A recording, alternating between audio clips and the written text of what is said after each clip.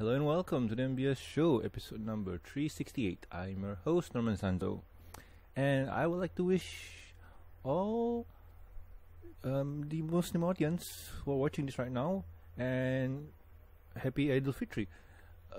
You guys spent a whole month of fasting and now you guys get to eat, even though this episode is kind of a week late. Doesn't matter. So let's head on to the news, because news is interesting I have to say. So first up, we get new musical production in the works for 2020, My Little Pony Live. So it seems like the company Mills Entertainment will be doing a live pony theater thingy, and in all honesty I got no idea what that is, because I've seen pictures online about what it could be, and you know what, I'm gonna hold off for a second because it seems that the press release here they're doing something because they're gonna do a theater play and stuff like I got no idea, man. Like, I'm looking here and it's just vague, starting the main six, the character names and all that, and then also including Spike and stuff, but they're not really saying what this could possibly be or whatever it is. But from what I can tell, this is their website. Nothing up yet, and it's coming soon, so on. And here is their Twitter, and Daniel Tiger's Neighborhood. I've seen this one before, the show, not this, and it seems interesting. And yeah, if you remember the tiger who is kind of neighborhood kind of thing, like you get a general idea of what to expect for the future of the live play or something like that. And yeah, this could be for Daniel's Tiger Neighborhood, but I'm not sure how Pony's gonna work into it. And going through here, yeah, nothing much. It's just a lot of randomness. I got no idea. But anywho, back to this. Long story short, it's just going to be a theater play where the main heroes are going to go on an adventure and solve problems, and probably main villain will be Chrysalis. That'll be fun and easy and intriguing, because who else would you want to put in? It'll be all confusing and whatnot. And in all honesty, the main six plus Spike battling Chrysalis, that'll be fun. That'll be a lot of fun. But I hope that they do not use the pony costume like what they did with Daniel there. That's not fun. Not fun at all. Could you just imagine oh no, I can just imagine this already, where they're just gonna dress up the main six as, well, similar to Equestria Girls main six, where they just put on their nice costume shirt and whatnot with the dresses and so on. Like you can just imagine all the cosplayers take inspiration from that, put it on, put pony ears, unicorn horn, Pegasus wings, so on. Then for Spike, they just put in like what they did with that bird. Like, have you seen that bird? Where's that bird? Yeah, that bird. Yeah, that could be Spike. Oh no, sorry. So yeah, will be interesting. But 2020, August? No, that's the news. March of 2020. So I'm just wondering, will Ponies be still airing in 2020? I'm not 100% sure. But that will, at least if 2020 comes around, we'll still have some pony content, so that's awesome. And moving on to the next news. Pony Wheelchair by Magic Wheelchairs. So I've checked this out for a bit, and this is really cool. Magic Wheelchair, here's their website, is a, I won't say non-profit, but there are a group of people, volunteers and so on, who make really awesome wheelchairs for the disabled and so on. I mean, it could be the specially selected and whatnot, and so on. And as you can see here, they make awesome wheelchairs from TIE Fight. I'm guessing that, yeah, that is a huge wheelchair. TIE Fighters to Toothless from How to Train Your Dragon, and so on. What's this? Oh wow! Hey, he could be Aquaman. I understand. Lee. So anyway, recently they did one with pony teams, and here are some of the pictures on their Instagram, and this is just awesome. You can see, it's a fully working wheelchair with all of the greatness and whatnot, and it's being pulled by Celestia, Pinkie Pie, and Rainbow Dash, and that's just awesome. And the detail work on this is, oh my goodness, it's so good. What else? Without triggering the video, okay. The way that the teaser, this is already cool and whatnot, and then it's where is this one? It's I think Expo. So yeah, this is her before the wheelchair, and once she got it, like, oh my god, it's so cool. Like, oh, this is the reveal. Oh, and there's a video, and can't play. I don't want to be stealing content from other people, but yeah, this is her with the chair and whatnot, and oh my god, that is so cool. That is very, very cool and awesome.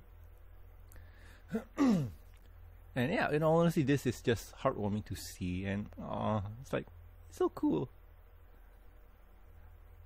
And other than that, like, if you are interested in, well, I wouldn't say getting one, but in helping them, go check out their website at magicwheelchairs.org. There is a place where you can volunteer or donate, and there's Lufrigno with Hulk and stuff. Like, that's so cool. Yeah, but still, if you're interested in helping out, go to their website, magicwheelchair.org, and go volunteer, go to donate, whatever you can, and hey, it'll be a lot of fun. You do good, you do good. And last on the list is, well, pony baking books, or My Little Pony baking book. Yes. So a while back we reported on this, where there is a pony team cookbook where you can bake stuff like cakes and so on, and I haven't really seen what's inside except for one page where you can make Celestia's good morning pancakes. You know, the pancake with the faces and whatnot. You can do that. So that will be really interesting. And in all honesty, I got no idea what they have in the list. You can check it out on the Amazons, and it seems that they're already multiple prices. Hardcover is $11.12. Used, you can get it for $7.34. New is $11, and so on. So yeah, no real, what you call this, that looks interesting. No. Oh yeah, here we got some customer image. Yes, so it shows what's inside for a bit, like table of content, grocery, yeah, you know, all the good stuff. And yeah, what you want to make, fresh sugar cookie bars, yay, and so on. And yeah, you get the chimichangas, chimichurri. So they tell you what you need, the direction, so on. And yeah, this is cool. Now this is a pancake, princess pancake. Oh, cool. The ingredients, direction, go have fun. So yeah, if you are really interested in doing this, I say go buy the book and try it out for yourself. It'll be fun. It'll be a lot of fun. And some people say cooking is kind of relaxing. Yes. So that is the news for this week. So let's go on to the next topic. What have I been doing with my week? And like I mentioned before, last week, Eid al-Fitr was around the corner, and it was kind of a public holiday for Malaysia. So what I personally did was ate a lot of good foods, went to friends' houses.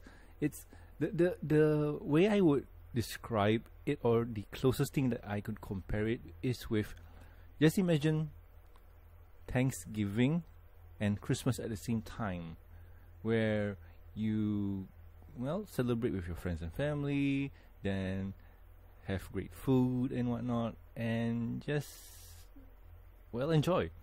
And there's also the stress of cleaning house, make sure everything is perfect, and all that good stuff. The whole stressful, oh no, this is terrible, I'm not ready for this, oh. So yeah, that's what I've been doing. And also I did a few purchases.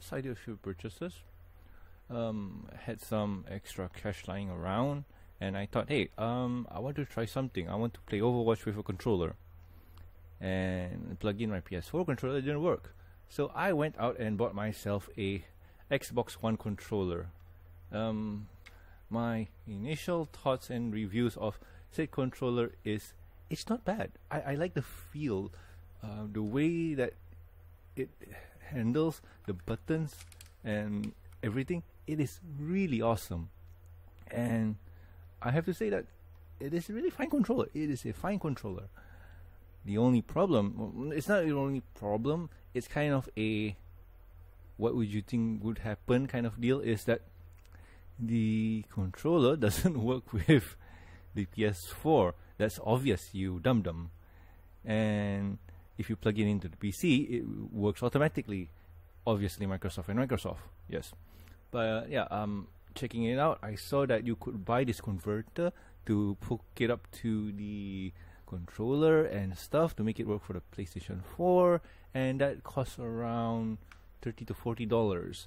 And I thought to myself, no, it's not worth it. Not worth it. So yeah, I am totally enjoying this, because what really impressed me is the D-pad, because normal PlayStation D-pads, give me a second, Yeah, normal PlayStation D-pads, you have this thing where the D-pads are kind of mushy. Like, I'm pressing it near the microphone, and you can clearly tell that it's not really fun and nice, and the directional pad is all kind of mixed or joined together, so when you press one button, the other buttons moves at the same time.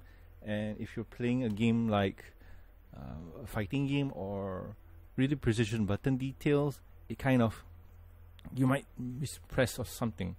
As for the Xbox One controller, everything is kind of separate, where each pad or each direction is dedicated to its own buttons and all that. Like, the D-pad is obviously one big plastic thing, but when I press it, you can hear this. It's its own button, where I kind of like it. Like, this is kind of cool. Other than that, the triggers and everything is kind of cool, but I had problem with the trigger where it was stuck. And I look online to see how to fix it, and it's kind of simple. Crack open the panel here just to get access to this part here, clean it out with a cotton swab, and done. But the problem is I accidentally used a clockmaker screwdriver, and it kind of scratches my triggers. So my triggers are kind of imperfect, and that annoys me. I'm kind of a perfectionist at heart, so yeah. Whew. But yeah, that's a mouthful, and probably bore some of you guys. I'm sorry. But yeah, that's been going on with my week. Played a few games and so on, and yeah, I'm enjoying my weekend, my week. In terms of movie that came out that I really want to watch but didn't have the time, is the new Godzilla. I heard a lot of mixed feelings on this, and the one that I am kind of murph on is the reviewers, or people, most of the reviewers say that there's a lot of monsters fighting. That's not good. And I'm thinking, wait, you're watching a monster flick, a creature feature, where big giant monsters are going to fight with each other. Ain't that what you want? And hey, maybe you need humans talking, because I don't know. Personally, I kind of like big giant monsters fighting, especially if you can get Pacific Rim involved in it. But who knows? We'll see. I'm hearing that this is going to be the MonsterVerse, where a lot of creatures are going to be involved. So yeah, we'll see. But yeah, I might go and watch it next week and see how, because it looks like a fun movie. Yes. But other than that, that's about it. Like, maybe future plans, go watch Godzilla. Will be fun. So anywho, if you have any questions, concerns, or suggestions for the show, you can contact us at mbs@gmail.com. You can also reach us on the Twitters. The show's Twitter account is at MBS Show, and my personal Twitter account is at Norman Sanzo.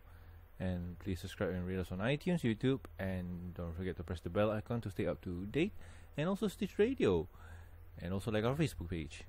You can also catch us on ponylife.com. Links are in the show notes. If you would like to support the show, you can do so at patreon.com/MBS Show. With every support, you get a week's early access to the review and discussion podcast, exclusive and deleted content. And a huge thank you from me. Talking about thank yous, I would thank Amy, Lucky Knight, Tristan, Starstream, Jeffrey, and also myself. Thank you so much, guys. You are awesome. So anyway, I have been Norman Sanzo, and I'll catch you next week with another fun episode of the MBS Show. See ya.